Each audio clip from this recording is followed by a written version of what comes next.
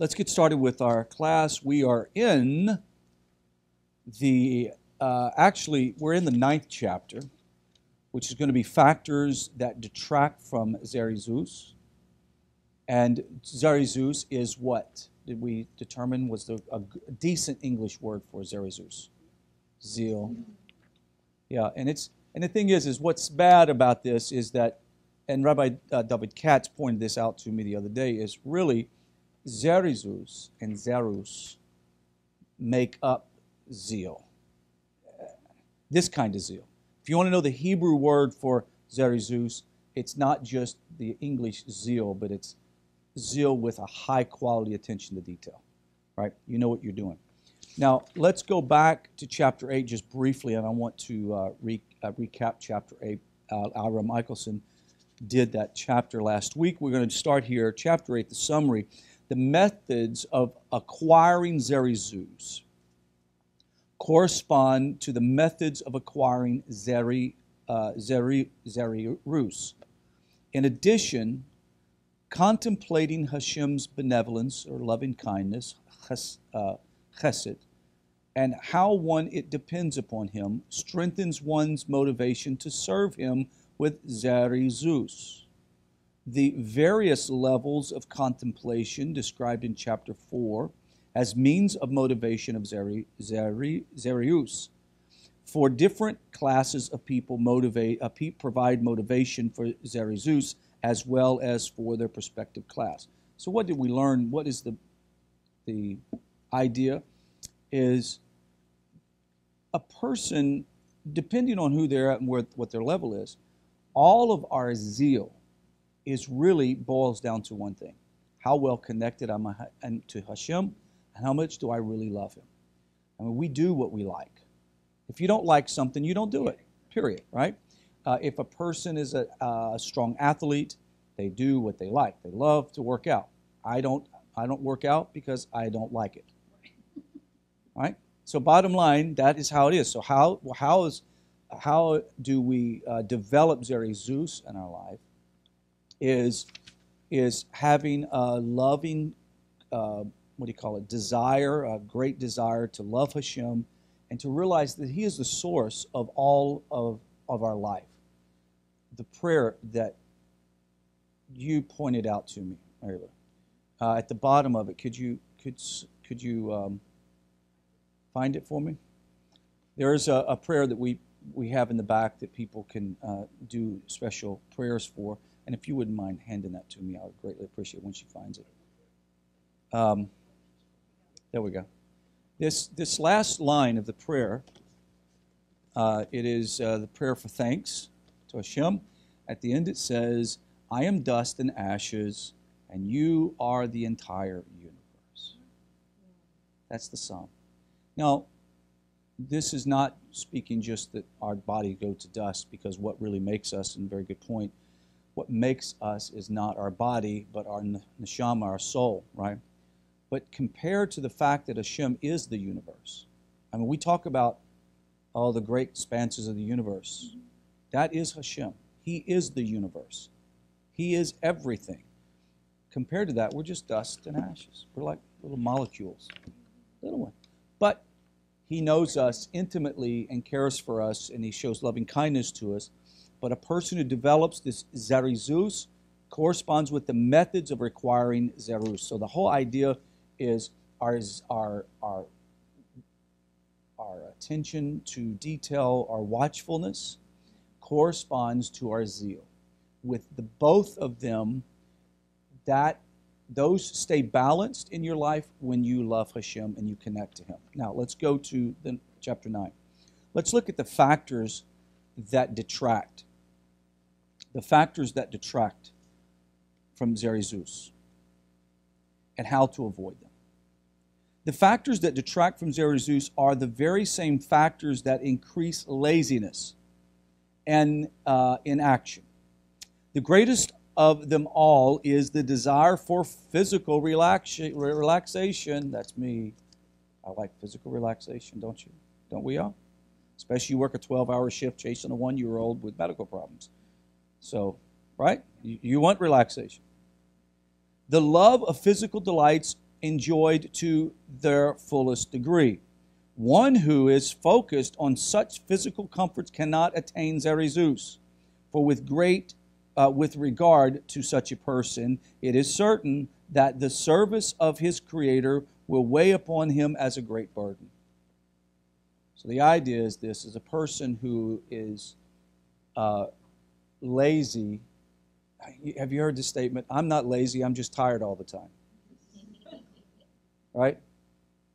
My dad used to say that to me. You're not lazy, you're just tired all the time, right, son?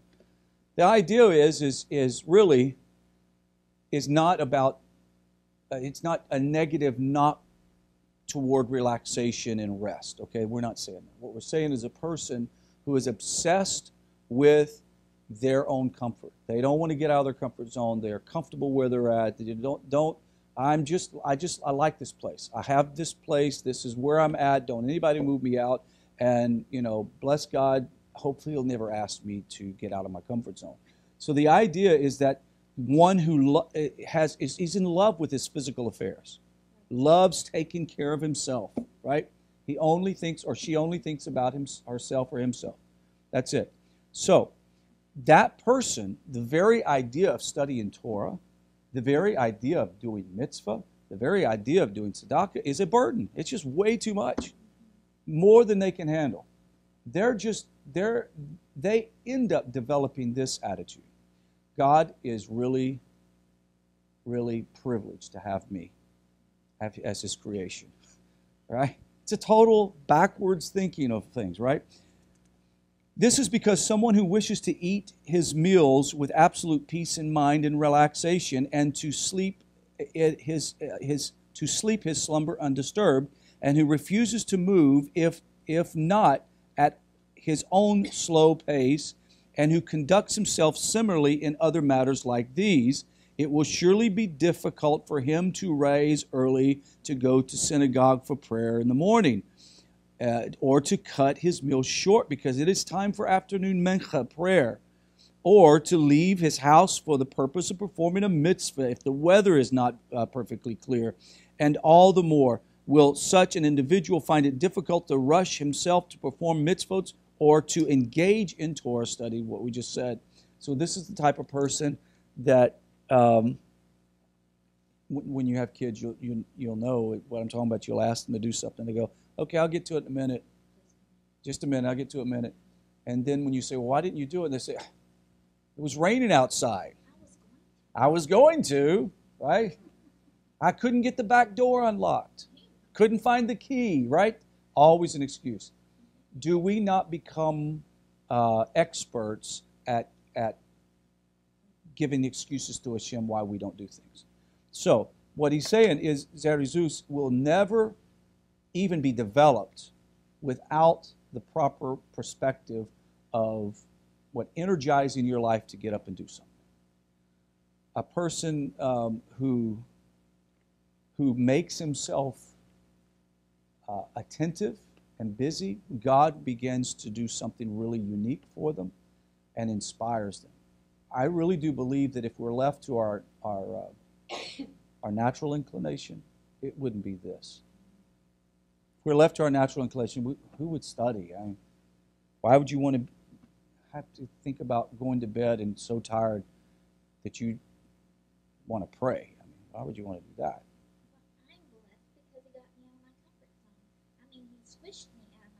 Right. Well, he does that to all of us, but at the same time, he doesn't do it beyond, he doesn't force us our will, right? He inspires our will, because our will ultimately is to be that way. We want to, deep down inside, our Yetzer Tov wants that. It really wants to be righteous and wants to do better, and that's why he inspires us as he sees us developing watchfulness, or Zerezus. He then begins to inspire and give us the opportunity. It's what we need once we get the watchfulness and the da'at, the knowledge of Hashem, then we have to have the zeal. And the zeal comes from, you can't have one without the other, just bottom line.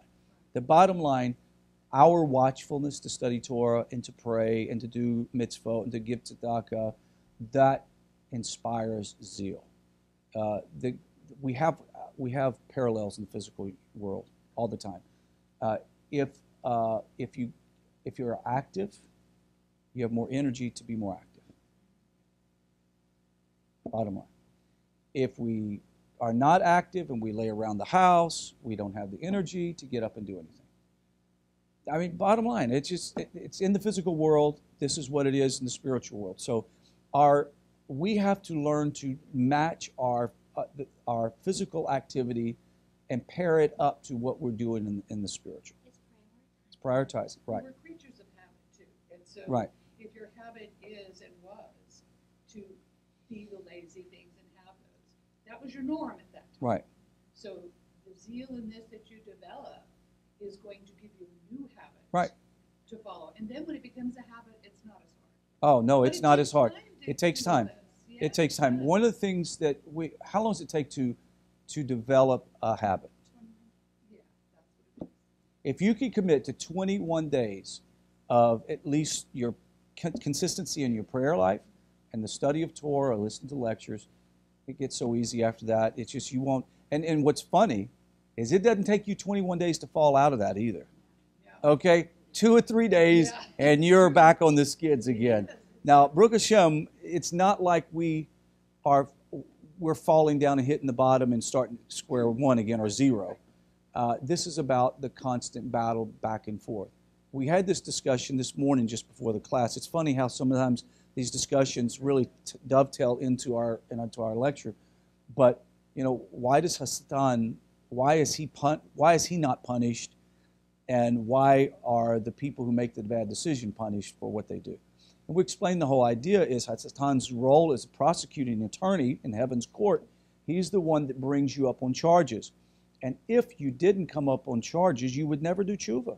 You'd never know to do tshuva, right? So his job is to bring you up on charges. So when you've done something wrong and immediately you feel this guilt or this shame for what you did, you were brought up on charges. So you admit your guilt, you do tshuva, and Hasatan is doing his job. That's his job. He gets paid a lot of money to do that. So that's a great thing. So we learn to be buffeted by our failures, and we grow. And that one of the major things that he says here in chapter 9 is laziness or slothfulness. A little folding of the hands, remember? Okay.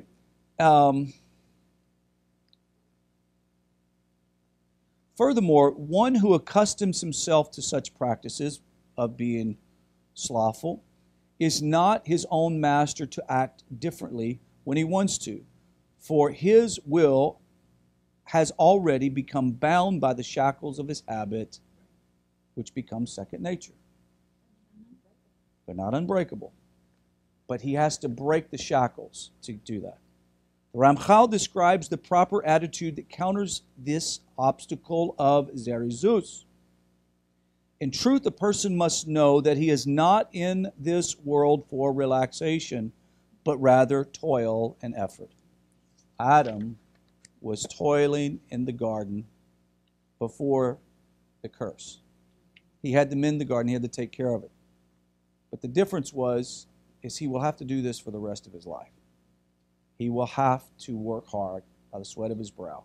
And that's what we're put on this earth for. And therefore, one should not conduct himself in his service of Hashem in any other way than the manner of workers working for their employer. In accordance to Rav Yochanan would say, we are hired day laborers in the world. Furthermore, one should conduct himself in a manner of a soldier at their battle stations, whose meals are eaten in haste, whose sleep is transient, who is always always ready to in a moment to go into action. Regarding this, it is stated, for man is born to toil. While this may seem challenging, it can in fact be attained. How is it attained? By practice, by work, right? How do you train a soldier? One of the things that they learn in boot camp is, you can't go to a soldier in boot camp and throw the whole 9 yards on them, what they're going to get in 10 years experience or even 3 years experience. It could be overwhelming. So what they do is they train them in areas what we call zerizus, watchfulness, and zerus, watchfulness, and zerizus, zeal, by giving them tasks that seem to be menial and mindless, right? For example, the way your boots are shined. Now, nowadays, I don't think they have to shine their boots, but the way your uniform looks. The next is how you line up in formation, how fast you line up in formation. And there are rigorous standards as to how they're to do that, and if they don't, they're immediately corrected and punished at some level, and group punishment sometimes even for the punishment for one person. But the idea, it seems, is when you're in basic training, they're mindless, stupid little games that they're playing. They're not playing games with them. What they're doing is they're training them to have watchfulness and zeal about their job. A soldier that never gets the zeal will never make it. Never make it in the military. Even if he makes it through basic training, it won't be long before he'll get washed out in the military because he just doesn't have enough snap, right? Enough bearing. And I really would think that probably fits into most categories of jobs that I know of. Anybody worth their salt is going to have some snap about them and going to be able to get the job done. And so this is what we're talking about. The sage's illustration of this sort of slothfulness or laziness in the context of Torah study serves as a necessary model for ideal Torah observance as well. Internalizing this truth and living by it reduces a person's natural laziness, prepares him to serve Hashem with zerizus. The Ramchal proceeds to address the second obstacle of zerizus. Another one of the factors that detract, so the first one was laziness or slothfulness, that detracts from zerizus. Excessive anxiety and great fear of the changing periods of time in which that they may bring, what time may bring. For if one does not free himself from these weaknesses, then sometimes we will be afraid of the cold or the heat, sometimes of the threat of accident, sometimes the possibility of illness, sometimes the wind, and so forth. And every factor like these and such fears will deter him from moving with zeal, with the strong passion to get it done, to seize the opportunity to perform the mitzvah. There is, I know in the careers that I've had in the past, the inability to get over fear will get you killed. Okay? Your inability to make a decisive decision and go with a situation will get you killed.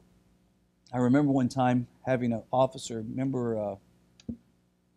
I'm trying to remember her name now, the real big, tall, huge officer. She was big. I mean, she's scary, right? But it's sweet. She was like a teddy bear. She was the sweetest thing, right? And she liked to be called Big Bird. Big Bird. That was her nickname.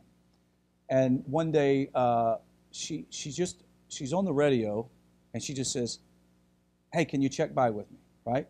And I was like, okay, I didn't know what was going on, so I drove over to the neighborhood where she was at, and she had a 5-foot Hispanic male bent over backwards over her trunk by the throat, and she's rifling through his pockets. And I'm like, well, you didn't need my help, right? She goes, no, I did need help because he tried to pull a knife on me, right? This was a person who didn't think twice. I mean, she just did her job.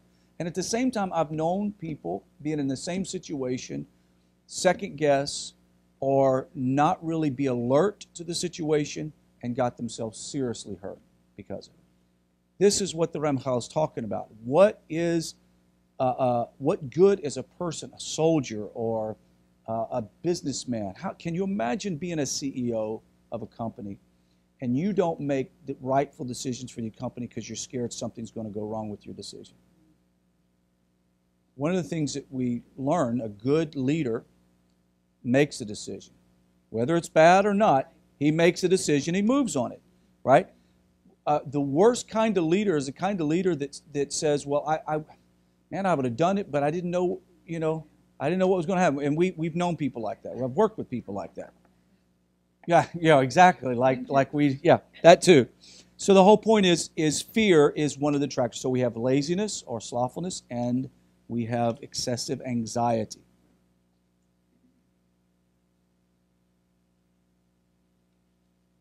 This is the idea of that Shlomo HaMelech, peace be upon him, spoke about when he said, a lazy person says, there is a young lion on the path, a lion among the streets. So the whole idea is, I can't go that way. There's a lion out there. Or there might be a lion out there. Now let me ask you, is it possible to have fear about something you shouldn't have fear about when it comes to the result of your mitzvah, right? Or the result of your study of Torah? Let me say this. It is possible to be concerned that if I commit at this level, then I'm going to have to always do this. Right? Right? And it's like, I can't do that. I remember someone coming to my class who said, I'm not coming back anymore because I'm going to have to be responsible for what I hear. Right? Yeah. That's the example. This person is fully capable and understood, but say, yeah, I don't want to know anymore because that's going to make me responsible. Likewise, the sages of blessed memory have already denigrated this trait of excessive fear and attributed it to sinners, and Scripture supports them, as it says, sinners are afraid in Zion, trembling seized hypocrites, to the extent that one of the great Talmudic sages told his disciple, when he saw that he was fearful and lacked faith in Hashem, you are a sinner. You don't really get around that. The idea is anxiety is the worst kind of lack of trust in God. I mean, it's the worst kind. I mean, your anxiety. Look at the great prophet. What'd you say, though? It's almost premeditated in a way. Well, I wonder right. But I wonder. I agree. There is legitimate anxiety. Okay, don't get me wrong. You know, something happens, you're fearing what the result's going to be. I wonder though if laziness or slothfulness is the impetus for anxiety, right? It's like induced anxiety. Anxiety is the impetus for laziness and slothfulness because you're afraid of doing things or making decisions. Precisely. One of the two. Yeah, absolutely. So you have a person who's like, yeah, they're slothful and lazy, so they start coming up with, well, I'm not really sure if I do this, that this is going to happen, or, I could go to Torah study today, but, it's sunny outside and I need to get things done, whatever it may be, right? You come up with anxiety-induced deals, I'm not really sure. There are those people, do what? Right. But the biggest thing is, why do they have anxiety? Because they're having to get out of their comfort zone. They have to get off of their comfort wagon, right? The remedy to fear and anxiety, rather concerning this, is stated in Tehillim 37:3 or Psalms 37:3. Trust in Hashem and do good. We said this last night. Trust in Hashem and do good. Dwell in the land and nourish yourself with faith, which means trust that Hashem will protect you and provide for you. Then you will not be afraid to do good. By cultivating one's trust in Hashem, a person banishes the fears that prevent him from performing his commandments. Now, after walking with Hashem for some time, we discover some very valuable lesson. Usually when difficult things come into your life, it's for the very purpose that something good is getting ready to happen for you. And we just pretty much know it. When it seems like you just can't get the two pieces of your daily life puzzles to match, because this is off kilter, that's off kilter, this is not working, we're not able to get it connected, we pretty much know that when that happens, that is sort of it's a system of excuses so that you cannot follow through, or for it to not work, or you develop the wrong attitude about it, whatever it may be, right? It's so easy to do that. I was talking to someone the other day. We tried for 3 weeks to get a hold of each other. He's in Israel, I'm here. It's hard, right? And finally, when I talked to him, he says, I knew that Hashem has some reason that we're going to work together, because we couldn't get together for 3 weeks. I mean, we're just missing each other by minutes. He would text me, hey, I'm available now. I'm like, I'm not available now, right? It was this. So we pretty much know that it seems that there's this buffer that constantly takes place. This is going to give us the excuse. But the remedy to this anxiety is trusting Hashem that it's all going to work out. He has a plan. It's It is a test. It is a test. He's the one that got you together, not you two. absolutely, and that's the whole point. It's I know Hashem's got it all worked out. Right. Let me tell you that, and I've only recently learned this. I wish I could have said I've had this for years, but I haven't. I've only recently learned it doesn't matter. Whatever Hashem's going to do, He's going to do, and He'll work it out. He'll figure it out, and I get to not worry about it because worrying about it ties my time up. It ties my mind up, and I can't think about it. You just can't. Okay, could you imagine how would a soldier go to war if he has to worry about the things the Pentagon has to take care of? He would never do it. How would he ever march into battle thinking, how am I going to eat? Where am I going to get my bullets from? Where am I going to get my resupply? Where am I going to take a shower? But he does have to trust in his government. He has to trust in his government. That's the whole point. You see, I mean, and that's where I think we've been failing. That's where we've been. What you talking about as faith people of faith? No, I'm talking about the USA. Oh yeah. That's you know, yeah. So it's kind of based on the trust. No, it is based on the trust. Absolutely, 100% based on the trust issue. And when we look at our faith walk with Hashem, if we are worrying about our life, what is coming, what is going, what is happening, if we're going to worry about that, we really are not trusting Hashem. Now, there's nothing wrong. Listen, we all have built-in mechanisms of fight and flight, right? That's just normal. But we have to be aware that there is a level in which it becomes pathological and it's not healthy, and we're not trusting Hashem. There's nothing wrong with saying, I really hope this shoe doesn't drop because it's going to be tough, right? But the other side of that is, I'm just going to trust Hashem. I think women are more concerned than men sometimes, though. I think as being that mother. No, I agree. I totally agree. I totally agree. It's a hard thing to get over. And especially when it has to do with their children. Absolutely. But when we have these tough times, these tipping points where things aren't coming together and stuff, it's also a time to reevaluate everything. Right. That we're doing our decision making and how are we really Right. Right. Absolutely.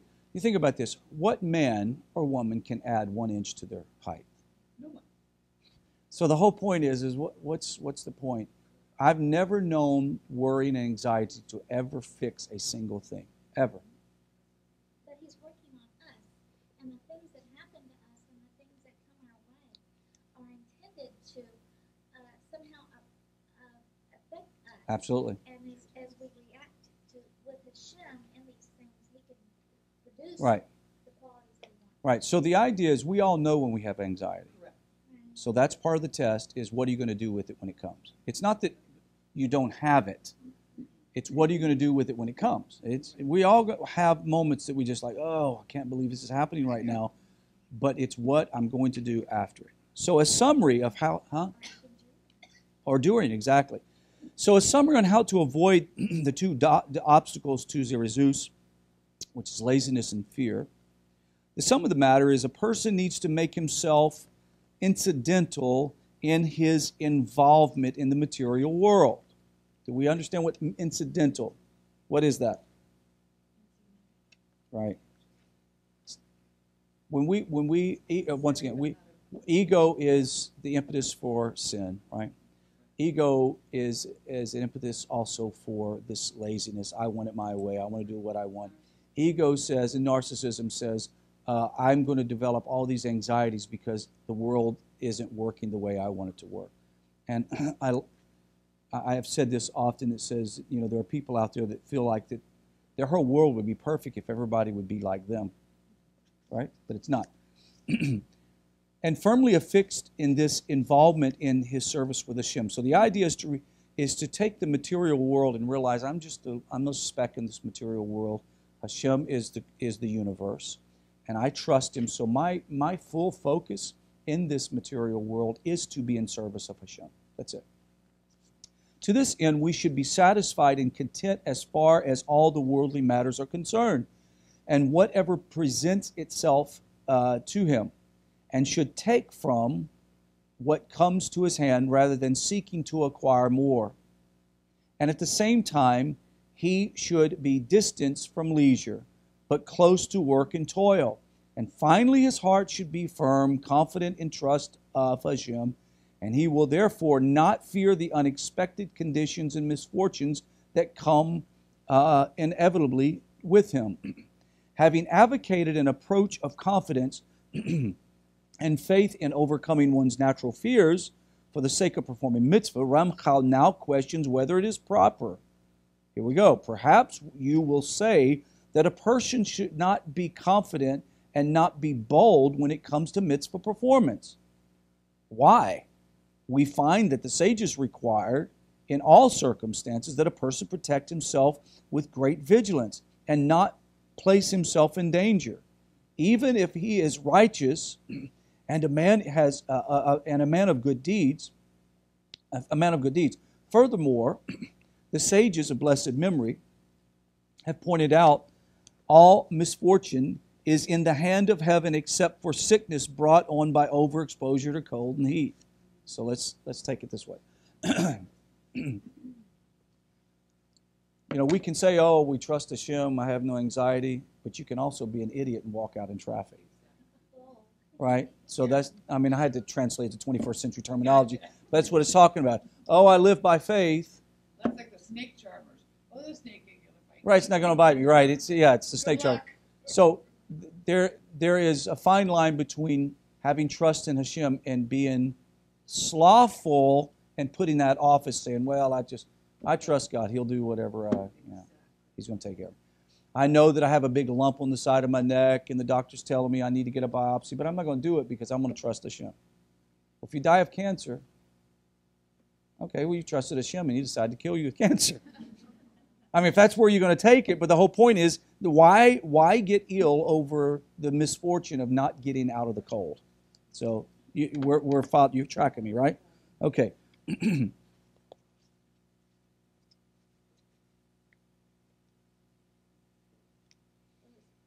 boldness and confidence in a mitzvah,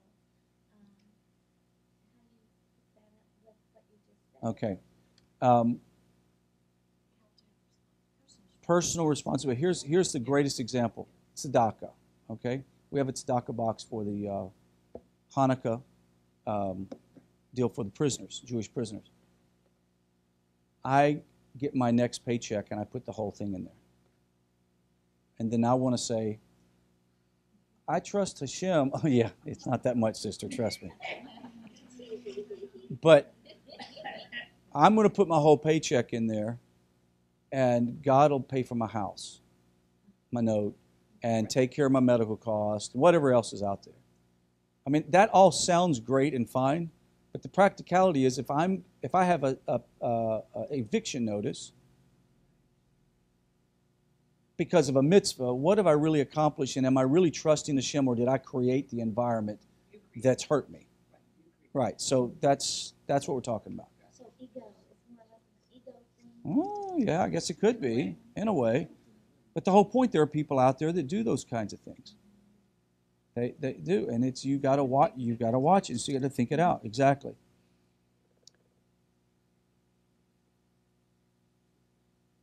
In the scripture in Deuteronomy 4:15, it says, "You shall greatly beware of your souls," which means that one must guard himself or herself well from danger. You've got to be careful at how you approach things. And we've said this over and over, but I think it is justified to say it again. We're reminded by the great sages to not have so much zeal that you do something that hurts you or that hurts your family. There are people who decide to become observant, and they wreck all their family. They wreck everybody around them because of their observance. And it's important to be as smart about how you're doing it and have wisdom about what you're doing. Beware of yourself.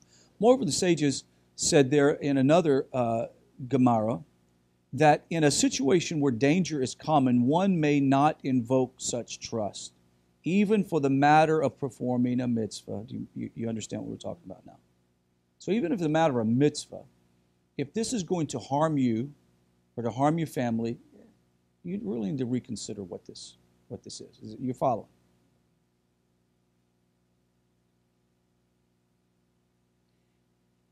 How are these sources to be resolved with the sources stated above that advocate trust in Hashem to promote fulfillment of mitzvah?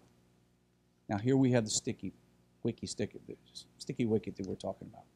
How do you say, I must have great emunah and trust, bitakon, in Hashem to do greater mitzvahs? So I pray, Hashem, give me the opportunity to do mitzvahs, more mitzvahs.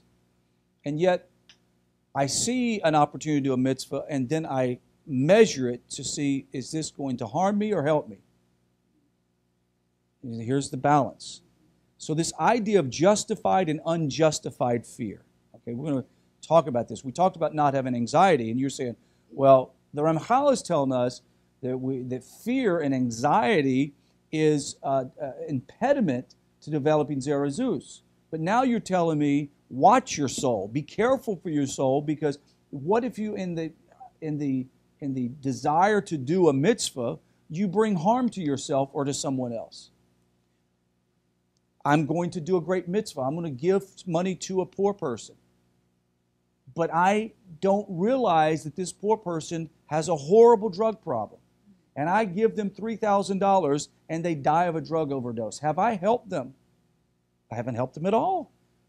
So how do we justify to fear or not to fear, not to have anxiety over a situation? This is not about having anxiety over a mitzvah. It's about having watchfulness in your mitzvah, right? So here we go. Right, yeah, absolutely. You got to be very careful about how you're doing it. It's important. So the idea he brings down is justified or unjustified fear. You should know that there is one kind of fear and there is another kind of fear. Two kinds of fear. Similarly, appropriate fear, and there is foolish fear, right? Similarly, there is trust and there is foolhardiness. Have you been around someone that didn't know fear, or they were foolish? They just didn't know danger, and they would do the stupidest things. And you would see it happening, and you realize this is going to end in disaster. Not good. And that is foolhardiness. When you look, some of the things that you see on TV, like, world's dumbest criminals or activities or whatever they do, you see, as soon as you see the guy on top of the roof of his house with 4 foot of snow on it, and he's going to break it loose by jumping on it, nothing good's going to come out of that. Right? And, I have a grandson like that. You have a grandson? On top, yeah. I got a grandson that's barely just walking, and he gets up on the arm of the couch and dives off, knowing his dad's going to catch him. Exactly. And then when his dad's not around, he dives onto the couch, and half the time he bounces and hits the floor. I know. And he gets up and he's like, and he's all right. It's funny because my oldest son just is looking at him one day. We're all sitting around, and he's just out of control, doing the wildest stuff, standing on toys that move. You know he's going to fall on himself. My eldest son just looks at me and goes, well, we just hope that he makes it to trade school. Yeah, it's like. So anyway, but again, that's his humor. He was not speaking negative over my grandson. Yeah, for behold, the Master, blessed be He, made man a being with accurate intelligence and straightforward reasoning, so that he may conduct himself in a good way and protect himself from the harmful things that were created to punish the wicked. Now, if someone decides not to conduct himself in the path of wisdom and instead abandons himself to danger, this is not trust in Hashem, but it is foolishness. We get that, right? Moreover, he is sinning by going against the will of the Creator, blessed be his name. So the guy who stands on the rooftop of a building and he says that God can do anything and I'm going to jump off is a fool. Can I read this one sentence? Yes, please, please. It says, such a person is sitting by flouting the will of the Creator. Mm-hmm. May his name be blessed. Yes, He that's wants very good. man to protect himself. Right. You know, He wants so- man to protect himself. Yeah, he wants man to protect, and don't put it out there in front of the Creator. He knows already what he's doing. So a lot, we've all been through this circumstance where we want to know, is it Hashem's will for me to do this or that? What does He want me to do? I mean, how can I know what God wants me to do in this situation? And one of the things we have to remind ourselves, He gave us gray matter and He gave us the Torah, and you're responsible for making the right decision. Period. That's your responsibility. He wants you to make the right decision. Yes, ma'am. I'm putting a little chart here. One's justified and one's unjustified anxiety and fear. And opposite of no trust on the non-justified, how would you put that in terminology that is justified anxiety and fear with trust? Justified anxiety and fear is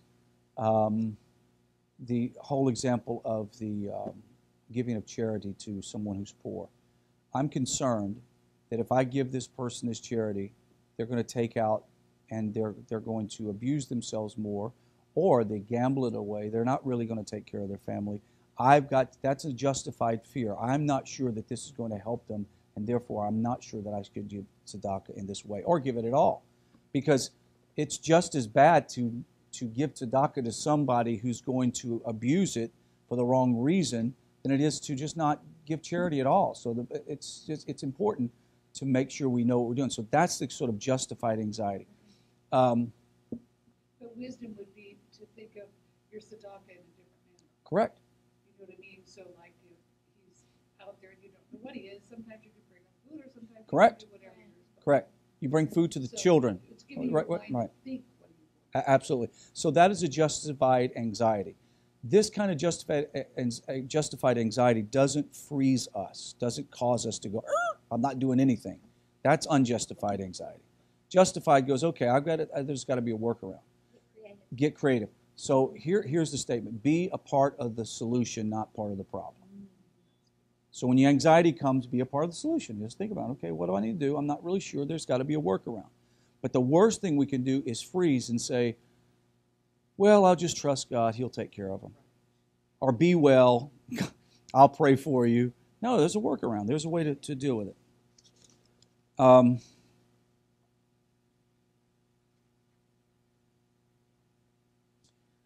It is thus emerges that aside from innate danger of the harmful thing to which he is now susceptible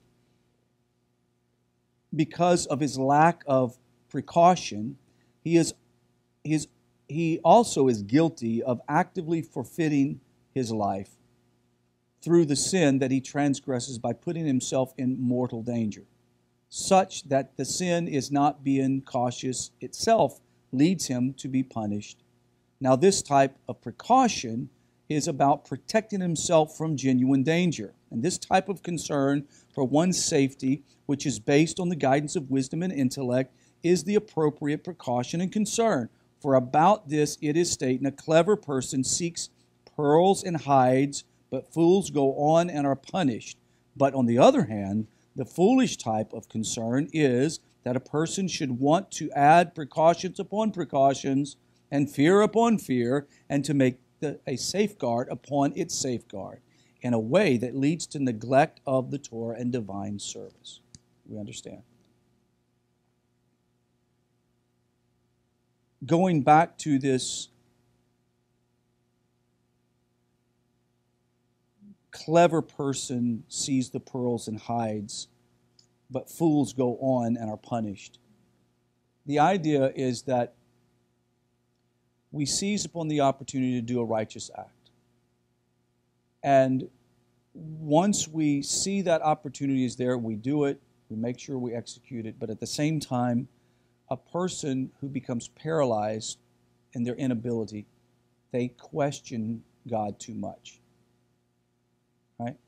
Well, I'm not sure. Is this a mitzvah? It's not a mitzvah. Should I do this? Should I not do this? Should I go on? That's unjustified anxiety, right? That's not even watchfulness. Does that make sense? A person like, oh, I'm not really sure if I do this, I do that, I can't do this.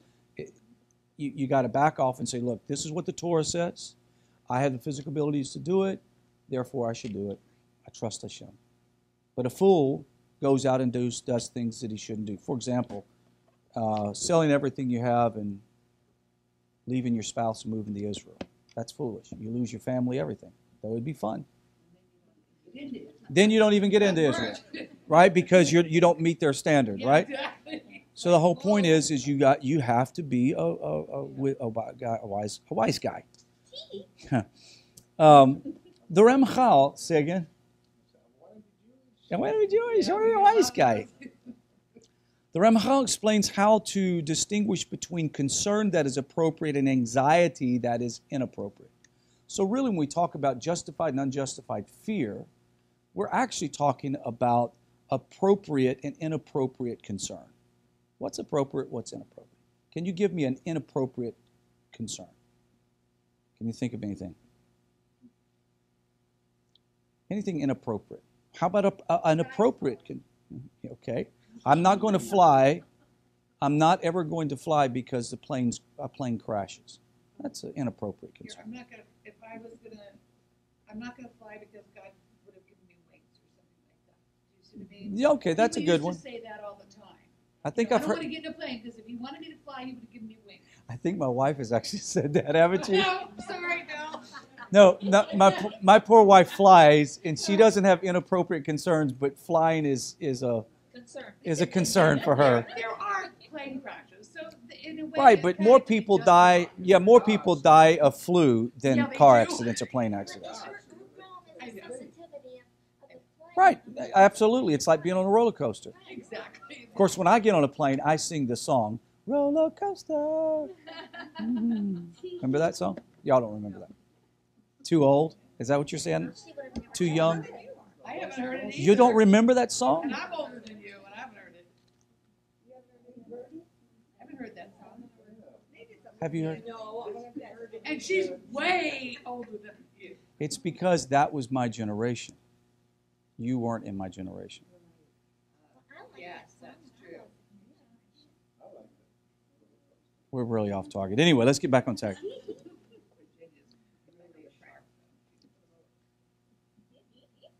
The rule in which to discern between these types of fear is the distinction that the sages of blessed memory made when they said a place where harm is likely to occur is different from the place where it is not. The sages thus teaches that in a place where danger is common and known to exist, one must take precautions. Pretty common sense stuff, right? Regarding similar cases, it is said, we do not assume a disqualifying circumstance that we do not see. Don't count the chickens before the eggs hatch. What are the other euphemisms that we use? That's a good one. We don't know. We'll worry about it when it comes. That's been my wife and I's mantra for years after learning some lessons in life. You just learn there's nothing we can do about it.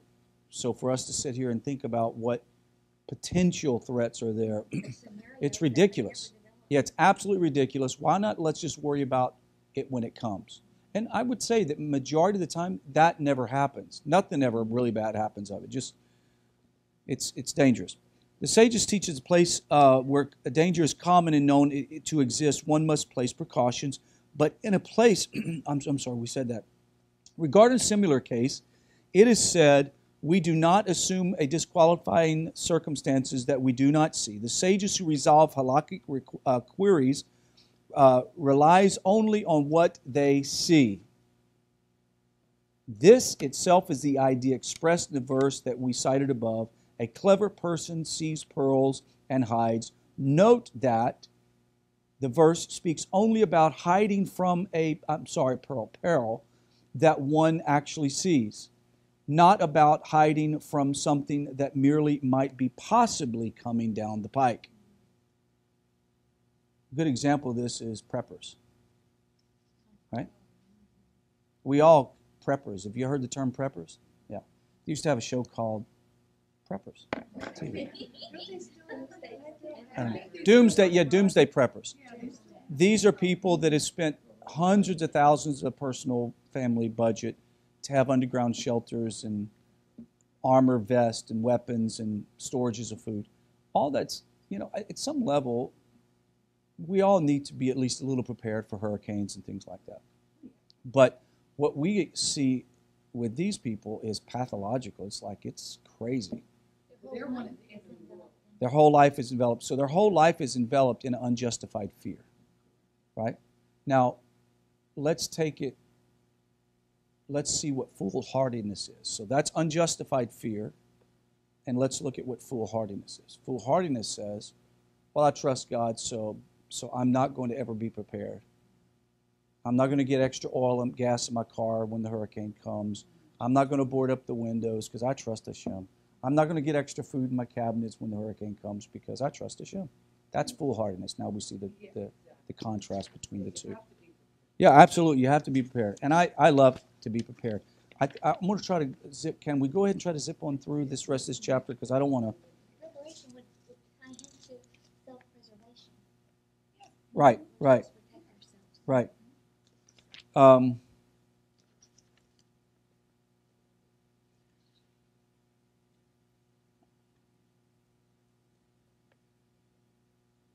This kind of ill-advised hiding from perils that need not to be expected is exactly the idea expressed in the verse that was mentioned before from the Ramchal.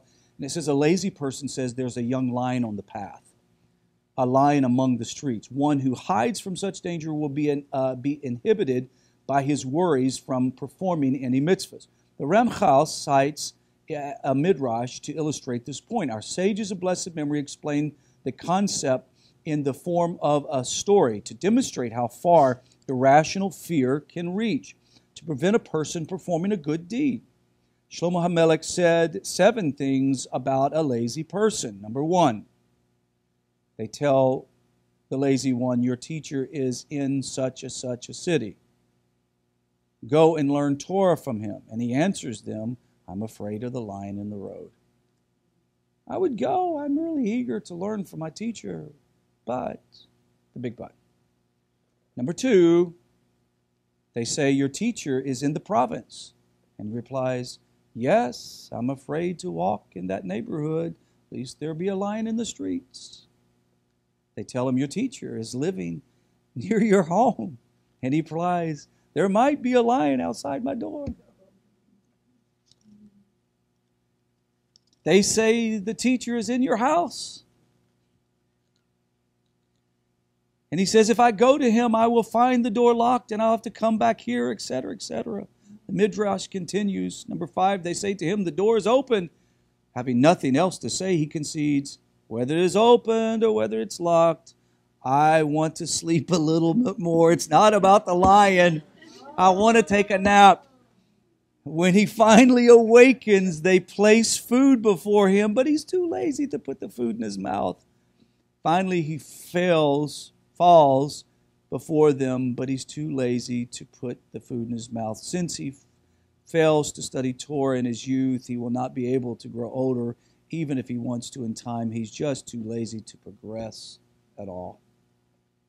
Thus, you'll learn from the illustration of a lazy person's rationalization, that is, not fear that causes him to be lazy, rather it is laziness has caused him to be fearful.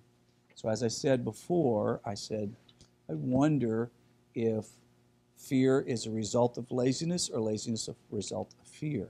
Well, we understand that fear is actually the result of laziness, because you come up with excuses, right? The Ramchal notes that the Ramchal notes that one need not resort to scriptural or rabbinic teachings to derive from the lessons taught above. This is just a practical idea that we see in life. Regardless of all these matters that the Ramchal has discussed in the chapter, namely that the greatest obstacles to Zerzus are indulgence in material comforts and excessive anxiety about the risk associated with performing good deeds, Daily experiences attest to them. Their truth can be seen by observing the conduct that is widespread and common amongst the masses, as this is their way brought on by their folly. One who studies the matter intellectually will find it will be absolutely true. Wisdom will come easy to the perceptive one. And of course, one who's not perceptive, wisdom is an enigma. The Ramchal concludes this discussion of Zerezus this way. The topic of Zerezus has now been clarified with elucidated concept that goes this way. I think is sufficient to inspire the heart and mind, according to the Ramchal says. The wise one will utilize this to become wiser and further increase in his acquisition of these concepts. The Ramchal closes the chapter of Zerus with the observation on the relationship between this trait and Zerus.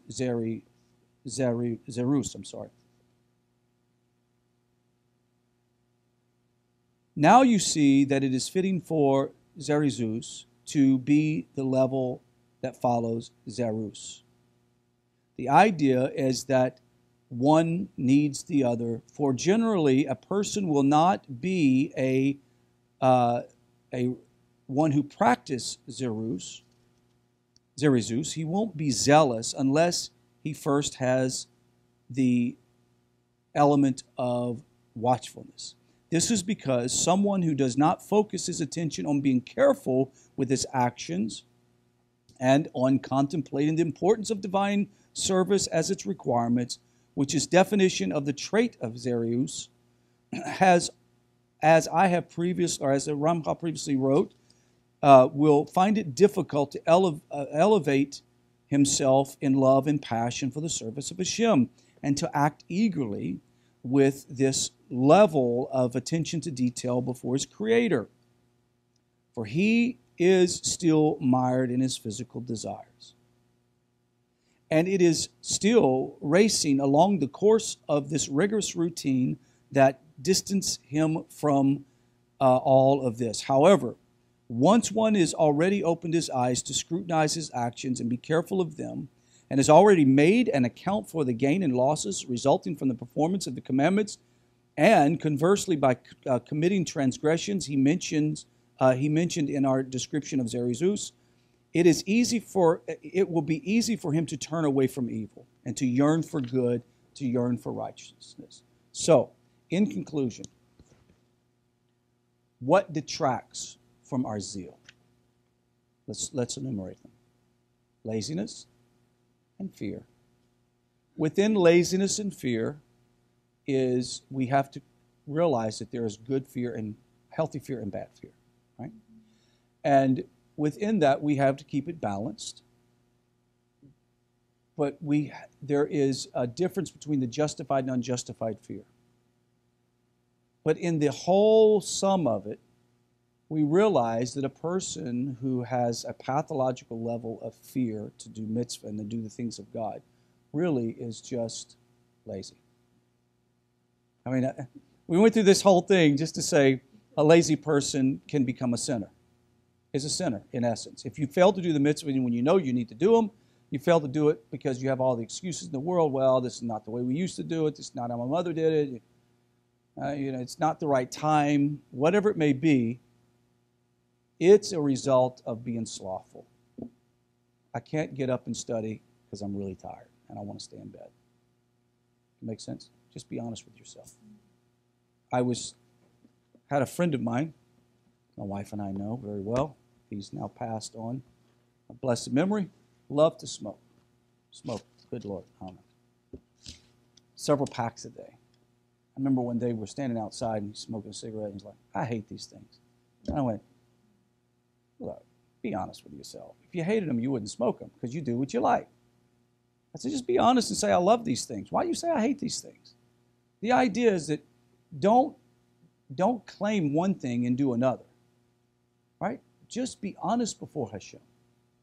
Hashem, I'm having a difficult time doing these mitzvahs because I have unchecked fears, taking the step. What's it going to require of me? Once I start it, can I finish it?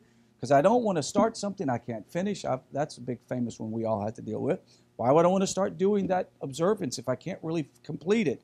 I can't do this because I'm not capable at this time, whatever it may be. That is when we have to be honest with Hashem and cry out to Him. And Amash, really with seriousness, cry out to Hashem and say, you got to help me. I'm lazy. I want to do these things, but I'm lazy. I can't do them. You have to help me. Give me the energy. I'm going to get up and get my baby carriage. Do you remember the story I told last night? So the idea is, how can that couple have a baby and we didn't have a baby? Well, they went and got a baby carriage. So how am I going to get more zeal? Get off my fanny and get some activity. Do one mitzvah. One. Just do one regularly. One, that's it. Don't worry about trying to do 613. Just do one. Love God with your whole heart. That's the big one. If you could do that, the rest comes easy. The rest is embodied in that. So just start off falling in love with the Creator of the universe. And pleasing Him, that's it. Everything else sort of falls in place after that. That concludes the class. We will start chapter 10 next Thursday.